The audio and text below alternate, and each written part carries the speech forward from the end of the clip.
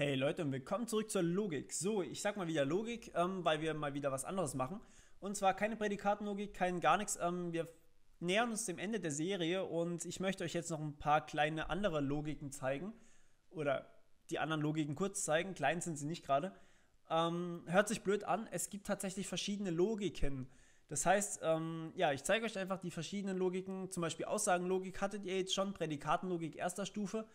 Und jetzt möchte ich euch die Modallogik zeigen. Modallogik ist eigentlich ziemlich cool, weil man damit nicht nur sagen kann, es ist etwas wahr oder es ist etwas falsch, auf jeden Fall, sondern man hat die Möglichkeit zu sagen, es kann etwas wahr sein oder es ist auf jeden Fall falsch oder es ist auf jeden Fall wahr, sowas in der Art. Genau, und dazu hat man ein paar neue Symbole gebraucht. Das eine ist das hier, das nennt sich Box und das andere nennt sich Diamond, also Box und Diamant. Das hier ist Box, das ist Diamant, sieht schon so aus irgendwie. Und ja, Box bedeutet jetzt, irgendwas ist auf jeden Fall wahr, während Diamond bedeutet, irgendwas ist möglicherweise wahr. Was das alles mit sich bringt, zeige ich euch am besten anhand von einer kleinen Grafik. Und zwar, wenn wir uns das jetzt mal angucken, wir haben hier sowas wie einen Automaten. Für die, die nicht wissen, was ein Automat ist nicht so schlimm. Ihr braucht nicht unbedingt verstehen, was das Ding ist, sondern ihr müsst verstehen, was ich jetzt gleich mache. Okay, und zwar fängt man bei einem Automaten immer bei einem Zustand an. Das heißt, wir sind gerade in einer Welt, wo irgendwas ist. Zum Beispiel, wir sind in einer Welt, in der ich gerade Spaghetti Carbonara gegessen habe, was ich tatsächlich gerade getan habe. Und das hat den Zustand P. Das bedeutet, die Variable P, die dafür steht, dass ich gerade Spaghetti gegessen habe, die ist wahr in dieser Welt. So, wenn jetzt gerade vielleicht genauer definiert wird zu einer Stunde, das heißt, ich habe in der letzten Stunde Spaghetti Carbonara gegessen, dann kann ein bisschen Zeit verstreichen und plötzlich wird die Variable falsch. Und sowas wird dann zum Beispiel durch so einen Übergang modelliert, also so einen Pfeil von einem Zustand in einen anderen Zustand. Das bedeutet, hier ist P noch wahr und hier ist P schon wieder falsch. Naja, aber wenn ich ein paar Stunden keine Spaghetti gegessen habe, dann kriege ich Hunger und das wäre Q. Okay, das heißt, hier ist dann die Variable Q wahr und die Variable P ist falsch. Man schreibt aber nur die hin, die wahr sind. Man kann auch die falschen hinschreiben, das könnt ihr machen, wie ihr wollt. Aber ich schreibe jetzt einfach mal nur jeweils die hin, die wahr sind und die anderen sind automatisch falsch. Gut, so und jetzt habe ich die Möglichkeit, irgendwie diese Dinger auszudrücken. Zum Beispiel kann ich sagen, im nächsten Zustand gilt Q auf jeden Fall. Das heißt, ich weiß, im nächsten Zustand habe ich Hunger. Und ich weiß, dass im nächsten Zustand mein letztes Essen schon eine Weile her ist oder sowas. Ja, und das kann ich durch Box und Diamond modellieren. Und so kann ich für jeden Zustand, also für diesen Kreis und für diesen Kreis kann ich verschiedene Formeln angeben, die da drin wahr sind. Zum Beispiel ist hier P wahr. Das wissen wir, weil wir haben es ja gerade hingeschrieben, P ist wahr. Wir wissen aber auch Box Q.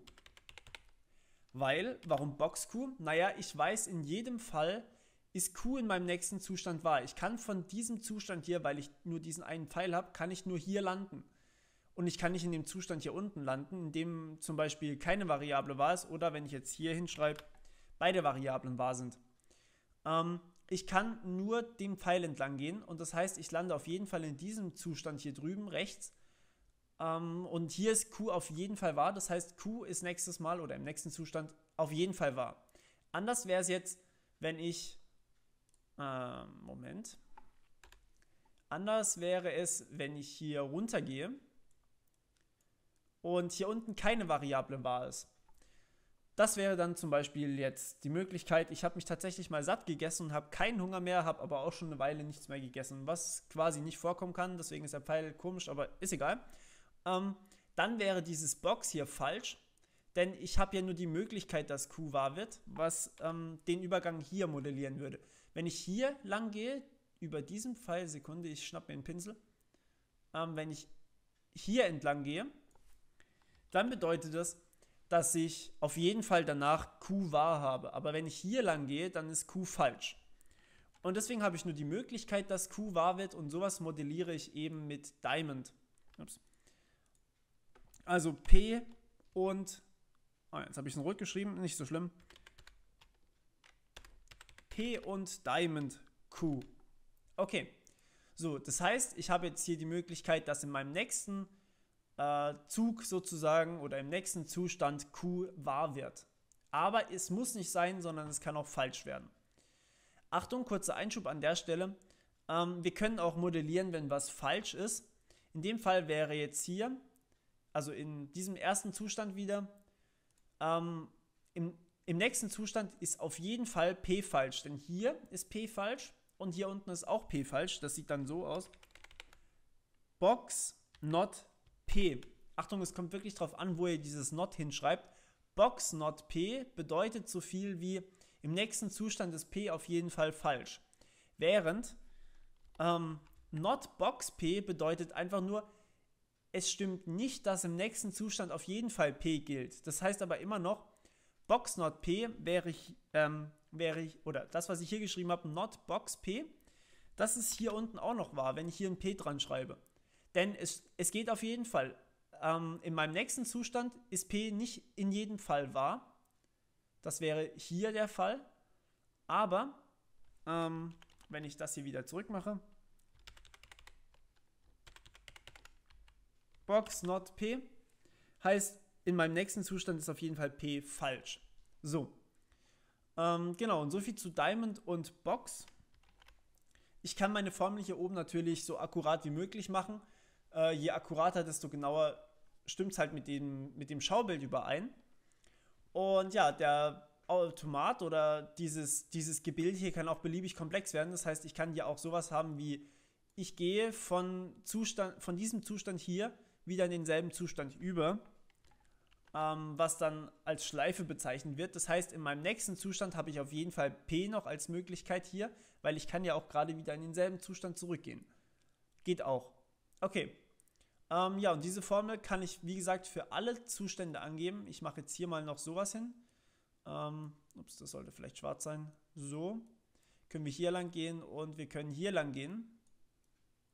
Okay. So, dann habe ich hier als Möglichkeit, beziehungsweise was heißt als Möglichkeit, Q ist auf jeden Fall wahr. Und ich habe die Möglichkeit, dass danach P wahr ist. Genau. Ich habe die Möglichkeit, dass P wahr ist, aber ich habe auch die Möglichkeit, dass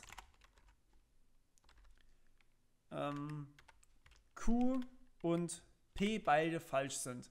Das wäre dann hier unten die Möglichkeit. Hier kann ich natürlich noch anhängen Q, not Q und, ups, das soll hier rein, so. Also hier habe ich die Möglichkeit, not Q und P zu schreiben, der Zustand hier. Und hier sage ich, okay, es ist möglich, dass weder Q noch P gelten. Ja, das wäre dann der Zustand hier unten. Okay, so und ja, damit könnt ihr irgendwelche komplizierten Schaubilder erschaffen. Ihr könnt damit auch wieder Normalformen kreieren. Ich wollte euch nur mal kurz so eine kleine Einführung geben in die Modallogik.